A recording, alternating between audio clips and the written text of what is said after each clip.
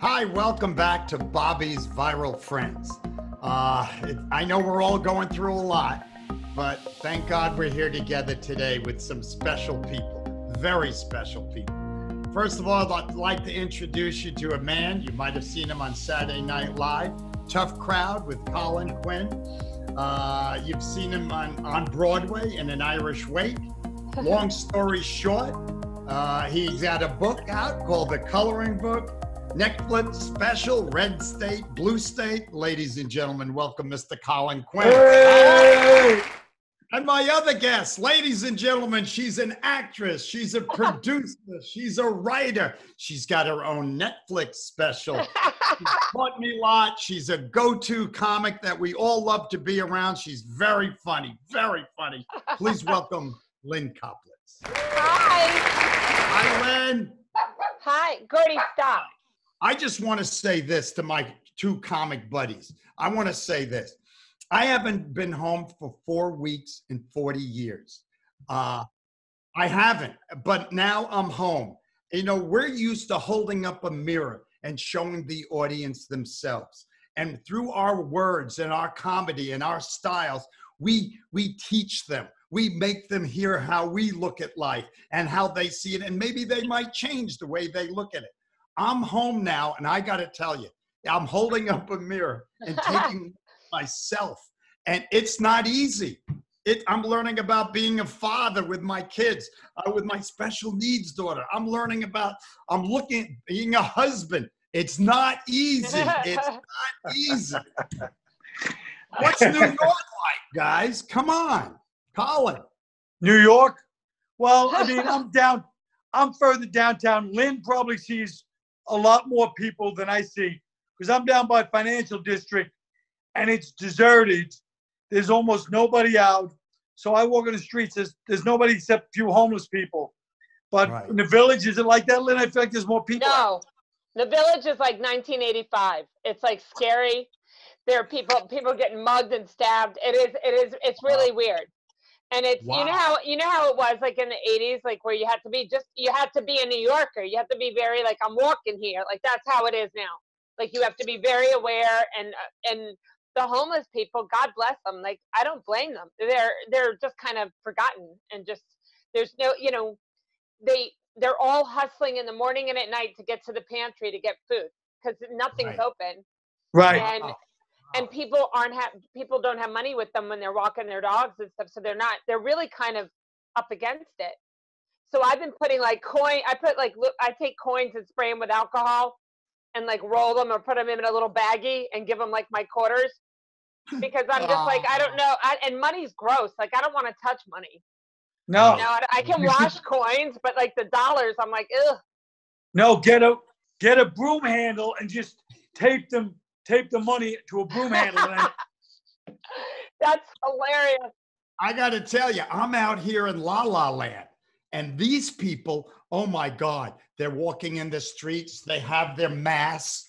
They're like, hi. They're a little uptight, but it's La La Land. Probably one of the biggest positives, guys, about all this. They're not like, oh, you know who got married? Oh, you know that one actress? Oh my God. Did you read People magazine? That stuff is not important anymore. Everyone's on edge here. Everyone's on edge. It was really good. I mean, not good, but like I felt like people were still very positive. But then about a week ago, it's like the extra bodegas that were open closed. Like my favorite bodega where I was getting coffee in the morning, it's just gone. It's just locked up. It was open in the morning and not open at night. I came home and bawled and called my mother crying because I was like, it's getting scary. Yeah. But my favorite thing every day is at 7 o'clock, no matter what, I run to the window, open the window. I mean, it's really queer, but isn't it We do it too. Yeah. Yeah. You open the window and what do you hear? We all applaud and everybody screams, people honk horns. Bobby, in New York at 7 o'clock, everybody cheers all the medical workers and the essential, all the delivery people. Great. And I'm making friends with people in the building across from me because I've never seen these people in my life, but I wave to them every day. There's a couple that goes on the roof and they applaud and they wave and they kiss each other. It's hilarious. Same thing. down here, people have started screaming like, "Thank you!" Just out, like it's really sweet. It's great, and a couple of delivery guys have gone like this, like they're like a parade every day. And I don't know about you guys, but I thank everybody. Like I'm at the grocery store, I'm like, "Thank you so much for working." I keep over tipping it. I over tip everybody. I'm like, "Thank you." The guy who brings my laundry, I'm like, "Here's $10. Thank you so much." Like I don't know what I would do without them. And here in California, when people have a lot of money, if anything, they're home checking their bank accounts. What am I going to lose? What am I going to? No, give. This is the time. I don't think they get it here, and it bothers me. Well, but people are also, like Lynn was saying, like until 2 weeks ago, it's like, oh, I don't want to get the virus. Now everyone's losing their jobs. Everyone's closing their business. People are getting a little bit, things get a little bit ugly. It was like, whoa. This is not, You're right. It's the second part of it, not the disease. Now it's the after effects of, I'll go for a run. I'll go for a run and maybe I'll just like cough, just fun. Do you have a mask on? Oh my God, you look around and people are like, Of course, Bobby. What do you think? Yeah, what's wrong with you? You can't cough like that. Yeah. Nobody wants your crazy Bobby germs to fly all over them as you're running by. He's running with no mask. Then he's coughing. Then he's getting mad at these people and calling them snobs because they're running away from his cough. And he says he's coughing like that. Like, what are you doing? You guys, how do you feel about not performing? Tell me, because I need help. I mean, it's weird. Don't you think it's weird? Oh, yeah. God. We would normally, like here, if I'm working on something right now, I'd call up the Hermosa Comedy and Magic Club and run down. Can Bobby? Sure, come on in. Or if I'm in New York, I'll see you guys at the Cellar. Right. Colin, you have your own show there every Wednesday night. Stop and say hi. But we can't do that. No, it's over. I know. I'm getting ready to start a writing job. Like, I think we're all looking for other shit we can do. Yeah. Okay, you guys, I have a question. I've been thinking about this a lot, speaking of comedy. How many shows, I was going through in my head, when this is over, when we have a vaccine, when all the TV shows that'll come out of it, like called Quarantine. And like, there's going to be Grey's Anatomy kind of show. Right. The hospital from the doctor's perspective. Yeah. I figure Tony Danza will be in one of them. Yeah, you're right. Well, every punchline and every show is going to be quarantine. Even the shows that aren't about quarantine, they'll have a very special quarantine episode. There'll be Quarantino, and that'll be about a guy who's a drug dealer during the quarantine. To when this thing breaks, I think comedy is going to be better than it's ever been before. Not that it's been bad. We've loved it, and that's it. And we need it now more than ever. Yeah, but who's going to want to sit next to each other with a bunch of fried chicken wings and mozzarella sticks in your face and a bunch of people wedged in like this in a comedy club? We go to Jacksonville, Florida. They're walking around now. They lifted up the band. Oh, yeah. This is the first time I put makeup on in over a month. Even for Gnome's thing, I was like, whatever. I looked like horrible. Everyone kept asking me if I had COVID. I got no pants on. Whoa. Wow. He's wearing tighty whities, too. No, I didn't. I had black ones on. Well, but I mean. I did a virtual. I've had more of a social life like this than I ever had before this. Really? I did a blind date with a girlfriend and her boyfriend and their friend. Wow. And he to go into the kitchen, and he had no pants on. He mooned us. What? It was one of the funniest things I've ever seen. What the hell? He's on a and date. They didn't even realize what was happening. I literally fell over. Oh my God. Wait a minute. This guy, you were on a double date, and the guy was dating with no pants on? Yeah, he had like an apron on, and he was cooking while we were all doing the Zoom. And he got up to check on something, and he did it as a bit, but he turned around, and he had no pants. He mooned us. Now, wait a minute. I don't know which is more disturbing, going on a double date with no pants or cooking with no pants. Right. It was a bit, Colin. It wasn't real. He was trying to be funny. Oh. Because he knows my act. He thought I was, funny. Colin's Wow. over there. What's in the food? What was in the food? As a female comic, the worst thing about dating new guys that you've never met or that know your act and stuff is that they always want to be really funny. Like they're like, I'm going to show you how funny I am. Right. I know the funniest guys in the world. I have to tell the guy, like, I know the funniest men in the world. Right. If you won't beat them. It Stop. would be better if you were just like clever and charming and not. Stop. Exactly. You moved me. That was enough. You got to laugh. Exactly. Are you guys working on anything now while this is off? Like I'm in the middle of, hopefully in the middle of a new book. My first one did really well and I'm in the middle of it, but sometimes I find myself not inspired at all. And I just like, let me go for a run. Are you doing anything? I'm working on, I have 3 children's stories I've been working on forever and I have them done. I just have to, they're all outlined and done in my head. I just have to finish typing them. And I just got a job once in a while for extra money. I ghostwrite on books.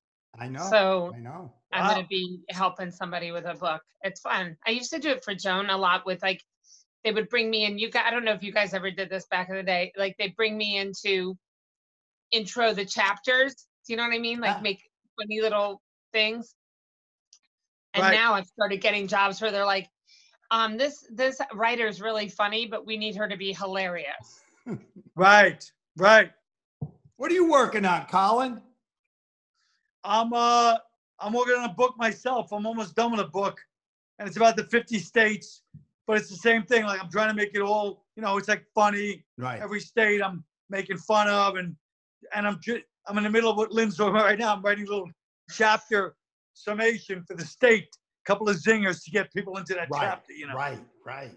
Do you find a difference between our performing comedy and writing comedy? Sure. Well, for me, I feel like I'm actually in my act. I'm not one-liner funny. I'm more like storytelling and my own. But when I'm writing on paper like that, I find it's when for other people, I'm usually more punchline, like a joke, a proper joke. Yeah. Interesting. But I'm also doing it in someone else's voice. Yeah. And that's what they think comedy is when they hire you. They're like, can we get some punchlines here? I've actually been told that. Can I get a punchline? Oh, wow. Yeah. Sure. Because that's how we manufacture them. They just come popping right off the top of our heads, punchline. But it is true that I feel like when Lynne, you were saying they want the writer's funny, but they want them to be hilarious. It's true that our muscle over the years, you know what I mean? Like I know that I would trust that because we've been forced, even on non-punchlines, are punchlines compared to a lot of writers. They write great, funny character, thought type stuff. But what we have to do, because the audience is like this, get to the laugh. I want to laugh. Right. So our muscles are so strong that even when you're writing something else, you're thinking of something that's already, you know what I mean? That's going to be funny. Even if they don't want it, it's an ending, like a punchline, like an end that they can't say. You're just floundering, because floundering got knocked out of us 15 years ago. You know what they call it in publishing? They say you're editorializing. Is that true? Yeah. Which means it's too many words. Get to the joke, bitch. That's what it means. Right. Editorialize. Yeah. I'll be writing, and then all of a sudden, I'm a storyteller. We're storytellers, and I'll be writing, and I'm telling the story, and I said maybe I should add a little bit more or rush it up a little, and then I'm saying, okay, that's enough. I'll be back in a little while, and literally go off, and then come back and write again. But I let them know how I feel when I'm doing it. Right. Yeah. You have to. Well, I tried that on this book, and my editor's like, we're cutting that part out. I was like, why? It's good. It's good. Yeah. And she's like, no, it's not. And I read it again. I was like, yeah, she made a good point. When I was doing it, I was being a little cutesy, and I don't think it really works with me. I also think I don't know if you've ever done this, you guys, but like when I'll hand in transcripts, like it's happened a lot at Just for Laughs in Montreal, but I'll hand in a transcript and they'll look at it and I see the look on their face like, this is not funny. And I'm like, yeah, because it's the way I say it. Yes. Right. No, nothing makes my blood boil, of course, like any comedian, when they go, could you write it out and send it to us? And you're fuming. Every part of me wants to go, no. But then if you do I'm it. so glad that makes you mad because it always infuriates me. I'm like, no, why do you need to look at it? What? I'm not going to listen to anything you tell me. Right. And then you hand it to them, and every time they're like, you might want to cut that part out. It's like, you don't know what you're reading. Right. You don't know what you're reading. Let me handle it. I've been doing this 100 years. Please, just back off. It's like some 28-year-old, and they're just trying to do their job. Right. Most of them aren't idiots. No. They're just people that, this isn't funny. It's making me nervous. It's like, that's going to be the best laugh. That's going to be the one line that everybody talks about liking. So But don't you think it's the same thing? It would be like us asking a doctor, can I see all those x-rays? And they'd be like, do you know how to read an x-ray? Right. No. Right. I need to see them all. What's this thing? Should we be worried about this thing? That's fucking nothing. Exactly. Another big thing was, we travel. I travel every weekend. So when I'm gone, I'm alone in the hotel. And then when I come back, my head's free. I perform, I'm up, so I'm writing. I'm thinking of things, this will work here. This will fit in nice here. You know how we do that. Now I'm home and I have my wife and a daughter, my special needs daughter. So I'm spending so much time. And there's a part of me that's feeling, I gotta go do my thing. I gotta write. And I know you just got married, and the fact that you've been married a year, Colin, and a pandemic, and you live alone, Lynne. And what is that like for us comics? For me, I keep thinking to myself, okay, because I really love the 1800s. I'm like, it's 1896, and I'm a spinster, and I'm by myself in the house, and I just think like that. Like, what do you do today? So you have to do a little reading. You write a little letter, only I might do it in an email.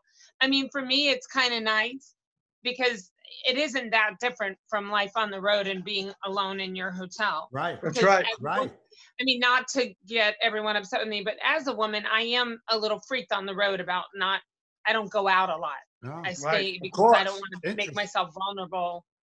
I go to a movie or something, but it's not like I go like, I know male comics who just wander around all day. Like, I don't do that as much. No. So I'm usually inside a lot. Right. And look at you. In New York, there's be a line in front of your house.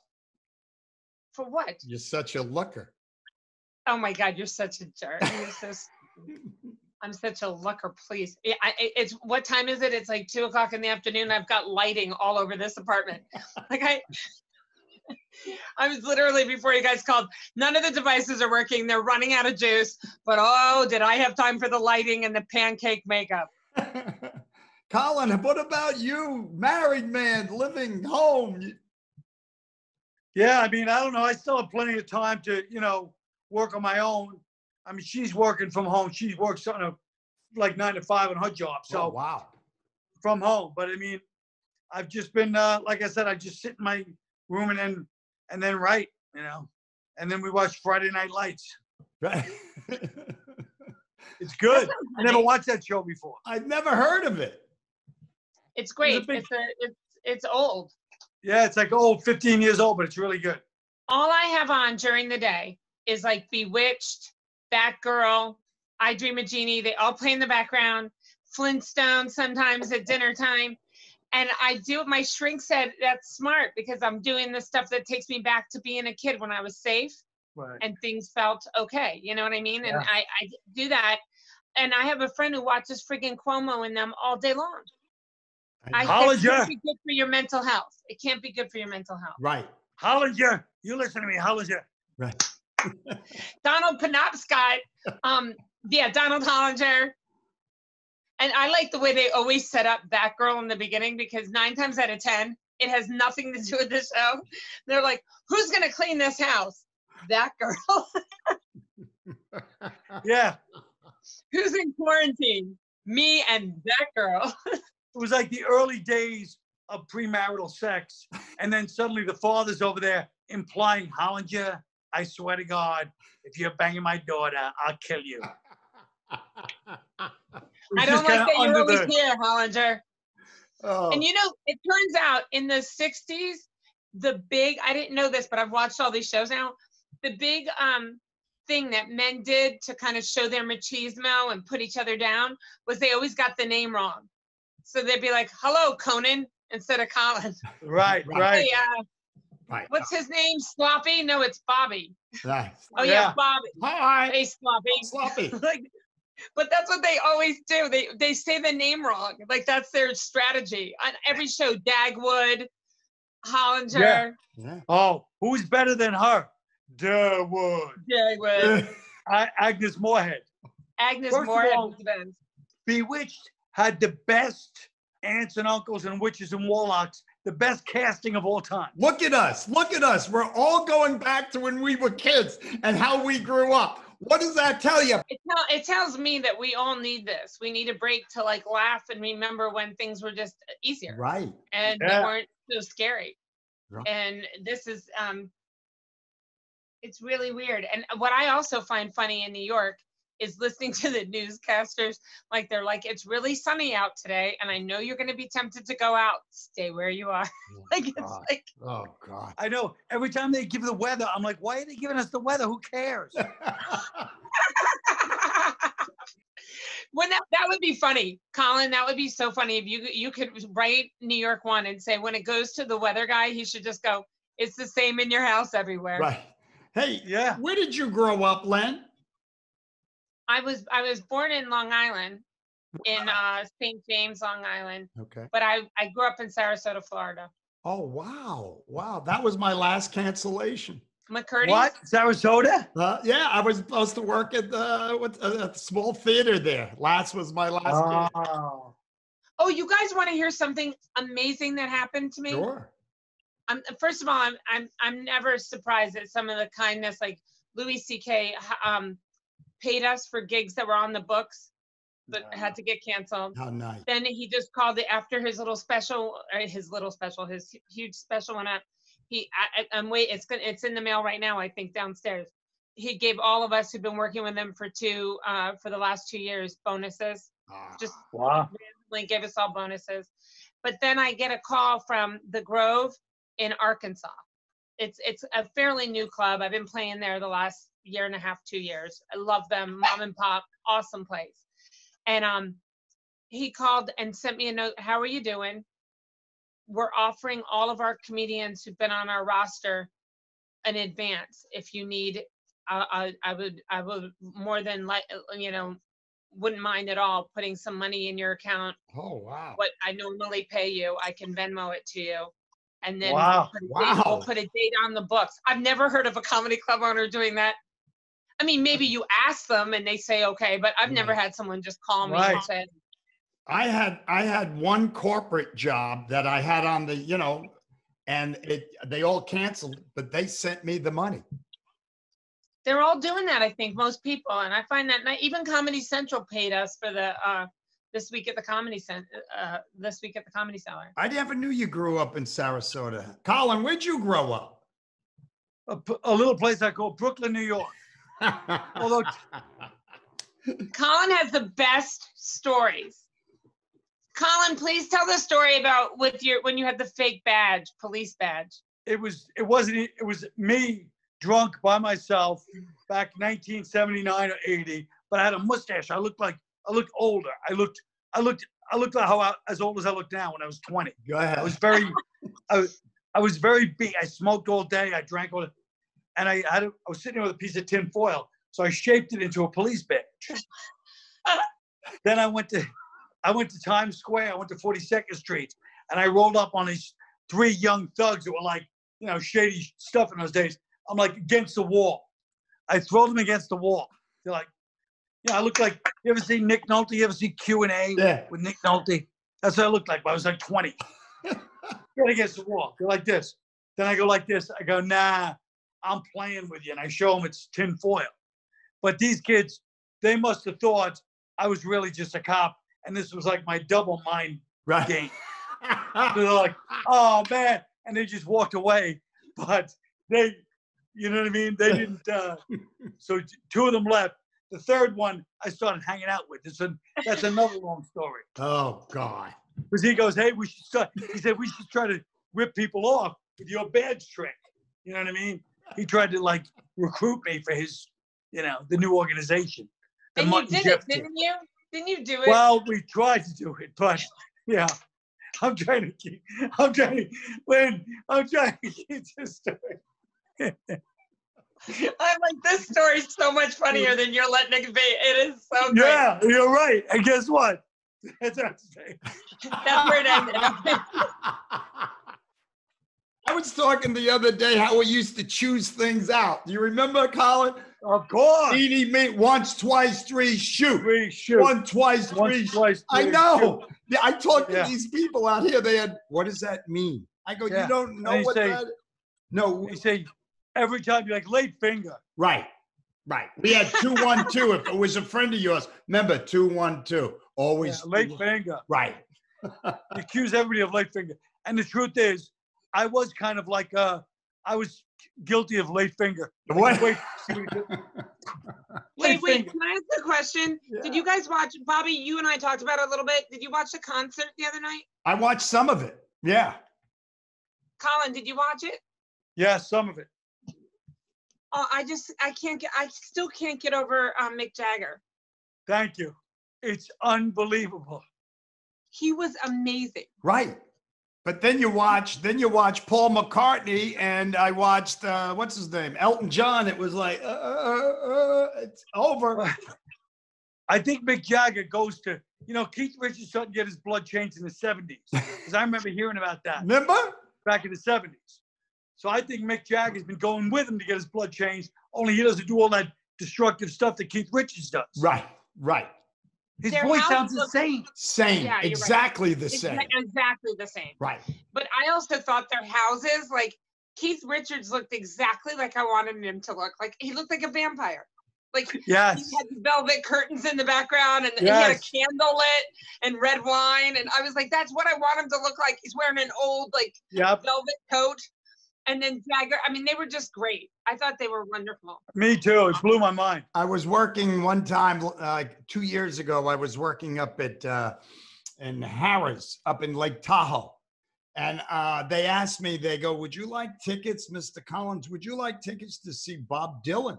I said, "Sure." So they gave me 2 tickets. I went down. Massive crowd. The band came out for 15 minutes. They were wonderful. The band. Then they introduced him. The time they are change. I was like, oh, he was terrible. I go, and I laughed. But oh my God, that's what I felt the other night watching Paul McCartney and Elton John. Elton John, I don't know. I didn't see either one of them. Oh, you didn't miss It anything. was kind of sad. I God. It was just saw, yeah, it was sad.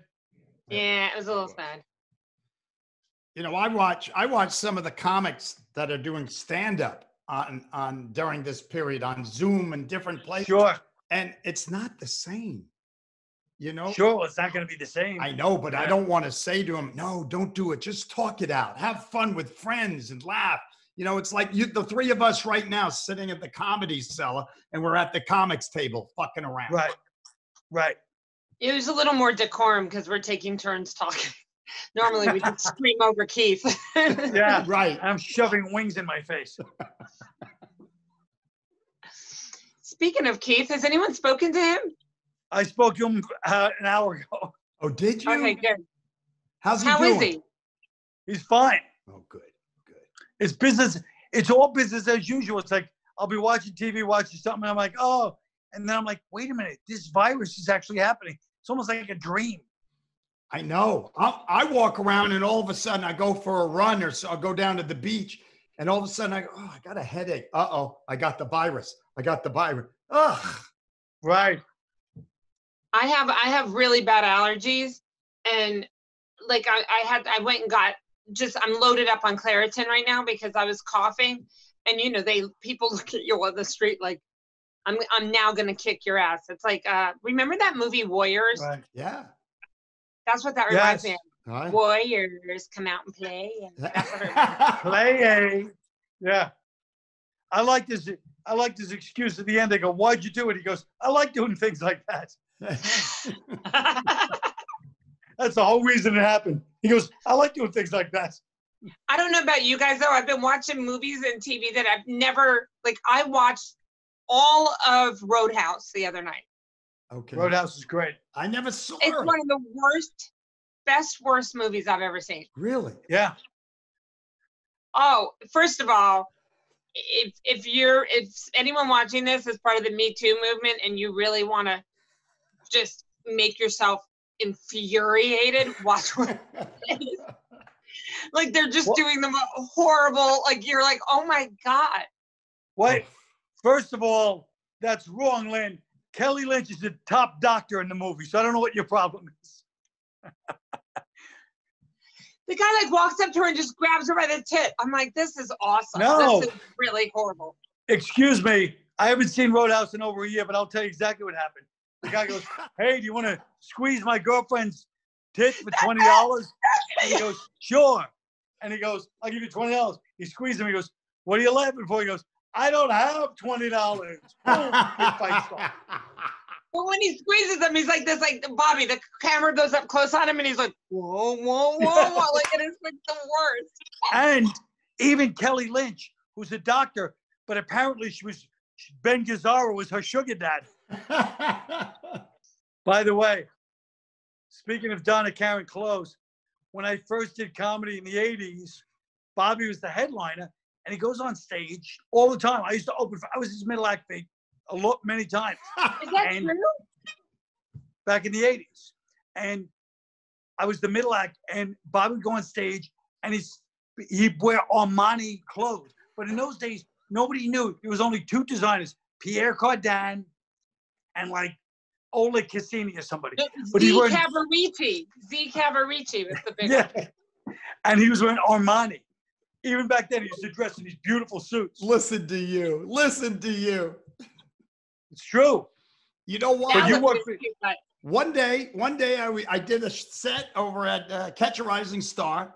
David Brenner called me over, and he literally said to me, "Hey, people like you right away when you get up on the stage. But the way you dress, you got to remember, people are literally looking up at you. So if they're looking up at you, you have to be the example. So dress nice and let people." So when I was like, "Thanks a lot." And I always remembered that. Wow. What did Bobcat Goldthwait say when he told him? But look at the comics we all know. Isn't it amazing? It's crazy. I know. In our world, we're circus people. We're we're carny. I love it. I think I always tell people, I think we're like military. We're all whenever anyone says to me in interviews, what's it like being a female comic? I'm like, I'm only a female comic to the people who ask me what it's like being a female. I'm like, to my comrades in comedy, to the guys, I'm a comic. Right. I'm not a female comic. Right. Our differentiation is, are you funny or not funny? Right. That's what we care about, don't you think? Yeah. I've never known a comic who cared about anything other than, is she funny? Right. No. Right. Okay. It has nothing to do with being a female. Funny or not funny. But makes me crazy if we go out for dinner with or we're invited somewhere, and Jill, my wife, says, "Come on, Bobby, you never go. Let's go." And you listen what people talk about, and in my head, I'm going, I got to get the fuck out of here. This is crazy. Yeah. This is crazy. Every time. You know what I mean? Sure. You know what I've actually done? This is one of the things that's wrong with me. I've been spending time thinking, where can I better myself? Turns out I'm not as smart as I've always thought I was. And my voice is really grating. But one thing was, I went out one night with friends recently before this started. And I literally said to somebody, that's why when this happened for me, I was like, this is God telling me I need a timeout. Because I told somebody, they told the story, and I go, that'd be funnier if you did this. I told them how to tell their story. Funnier. An average person? Yeah, just a fucking civilian trying to tell a story at dinner. Good. That's I why rewrote the story for them. That's why I didn't mind that separation thing, because that's when you can go like the people, get the fuck, move over, get out of here, you know. Yeah. I'm like, you got 5 minutes of setting up that you don't need. It'd be so much funnier. If you just get rid of it. But you did him a favor. All we really need to know is you work a very boring job. Just start with that. Right. Then get into. I'm still amazed how most people, their discussions or they'll end up coming to about money. And look at us. When we all started, we didn't have a penny to our names. But what we did have was something inside our hearts. And what we always knew was the cream rises to the top. And shit floats for a while, then it sinks. And we've all become the cream. Thank God for that. Well, we're all hustlers too. Like for Right. comics, it's not, whenever things are like rough, that's why I say we're like military. Like something like this happens, what we do, and we've all done our whole careers, we adapt. Right. We adapt quickly. Just like we'll adapt to this, and we have. And by doing this, and especially with you two guys, I think it's wonderful. Because I woke up today, and the first day, my head was a little down, and it hit me all about this. When before I was trying to be the example and do the right thing and having fun and making other people. But then it hit me this morning. So to me to sit down to do this with you guys, you really helped me. It really helps to do this. And I want to thank you guys. I do, from the bottom of my heart. I want to thank you guys for joining me on Bobby's Viral Friends.